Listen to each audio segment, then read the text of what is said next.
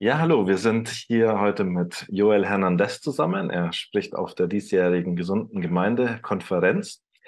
Und wir haben ihn eingeladen, sich kurz vorzustellen und ein paar Fragen zu beantworten, damit wir ein bisschen verstehen, was wir zu erwarten haben. Hello, Joel. Can you please introduce yourself very quickly? Well, hello. I'm delighted to be here and greet you. My name is Joel Hernandez.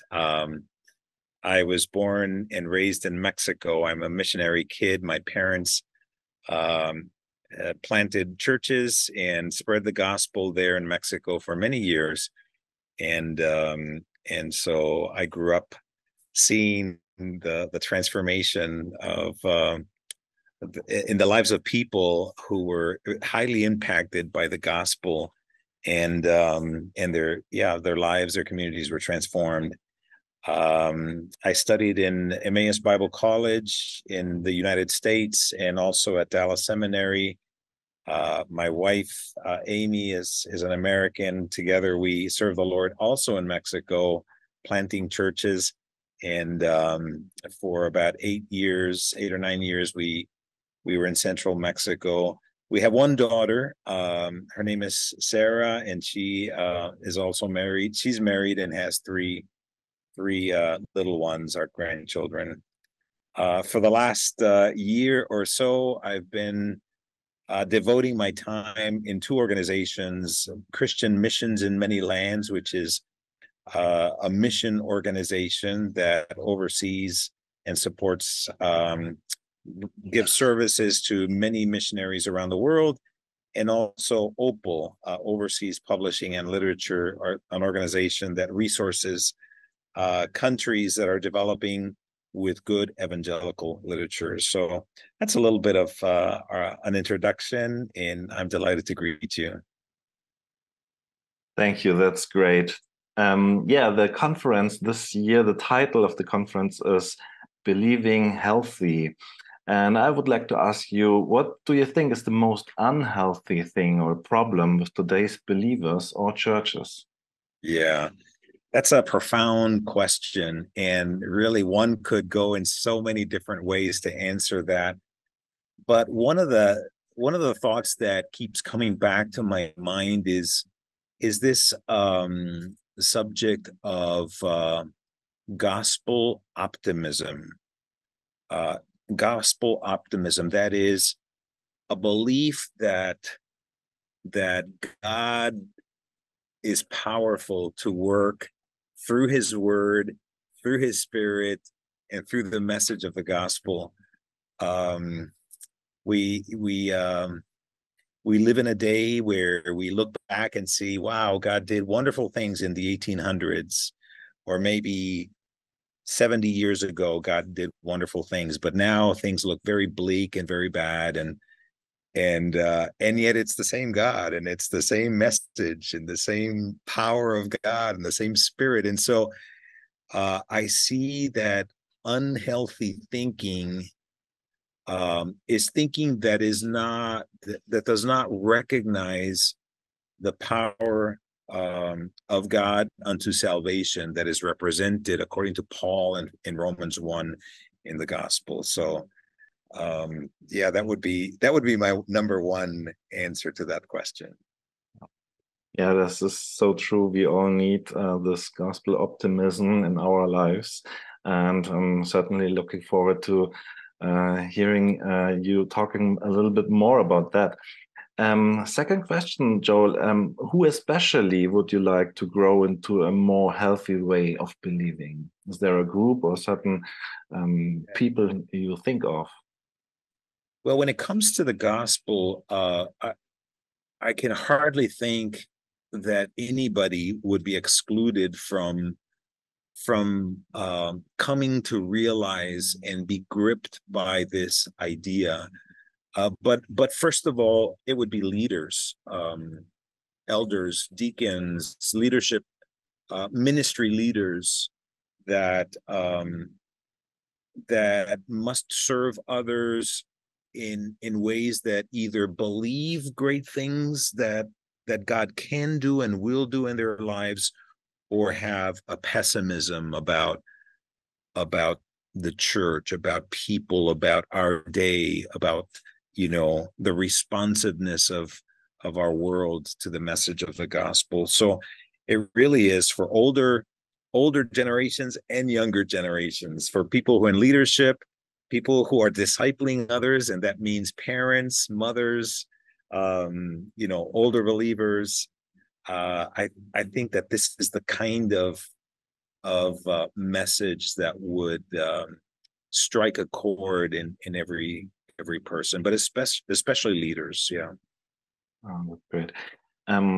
Joel, I'd like to ask you maybe a little bit kind of a personal question, but when you come to Germany and talk about a healthy way of believing, may I ask you, have you experienced an unhealthy form of believing yourself? And how so, or why not? And if, how did you grow healthy? Yeah. Well, of course, I think we've perhaps all encountered along the way in our Christian life people who maybe don't necessarily think they believe this way, but certainly express it in a way that speaks about the past as the glory days. The wonderful things that God ever did with us were all a generation or two ago. And so I think, no, God wants to do great things in this generation. And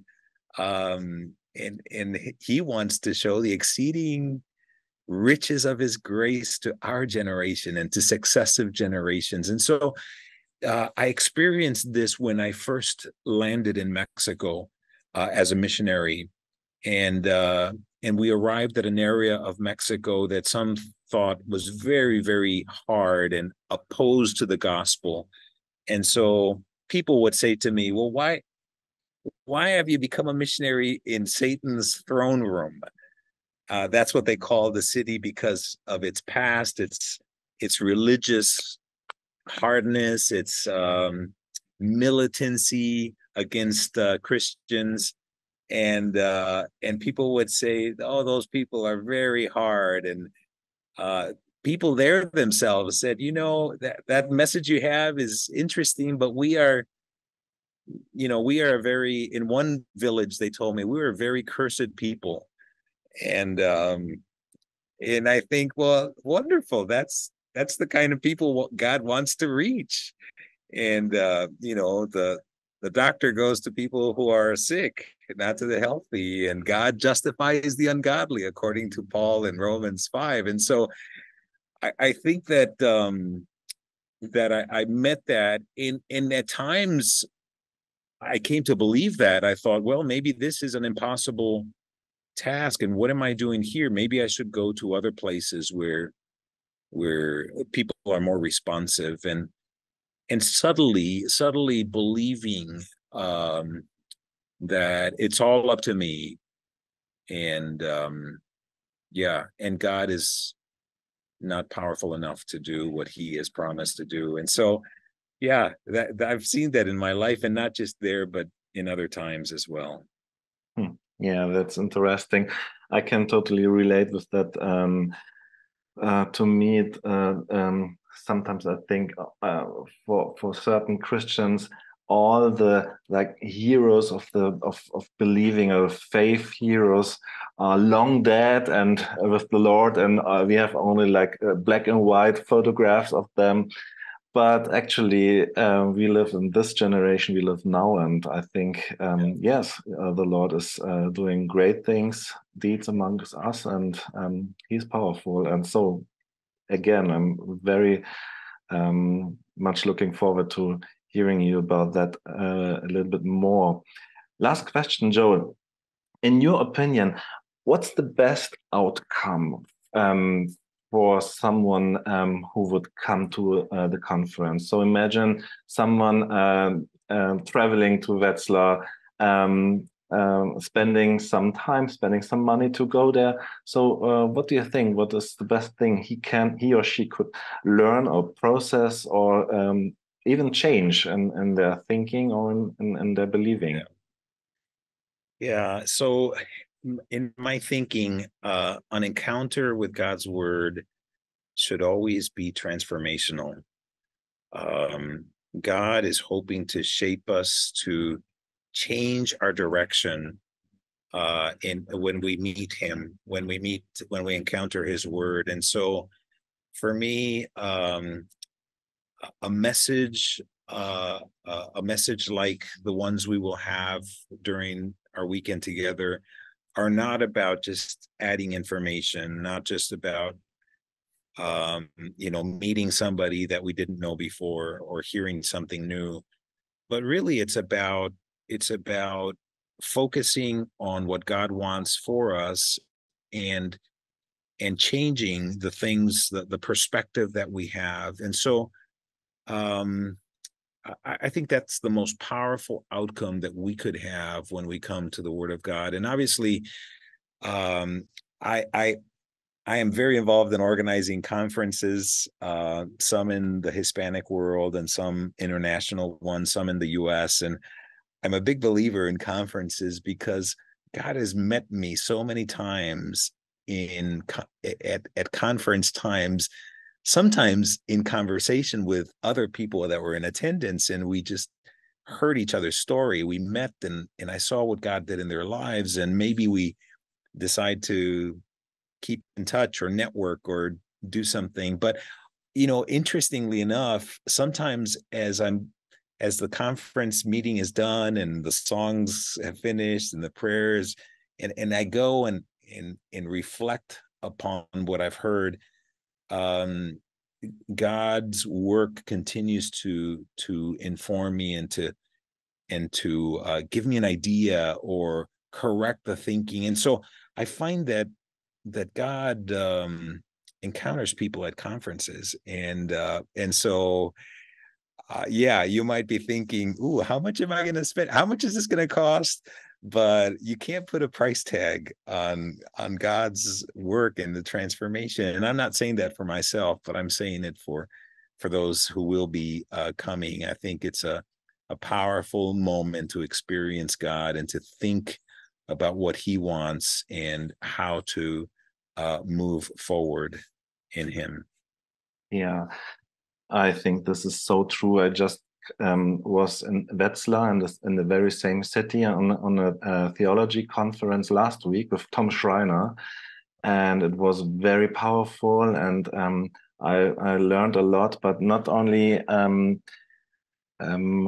information, but also from the character, from the how this teacher presented God's word, and we really encountered that God's word spoken to a congregation or to a group of people who are there to receive God's word is so powerful. And yeah, we are so much looking forward to meeting brothers and sisters from all over Germany and to meeting you there in Wetzlar. And yeah, Joel, thanks so much. We will continue praying for you and for your family. And we are very glad to see you in Germany at the conference.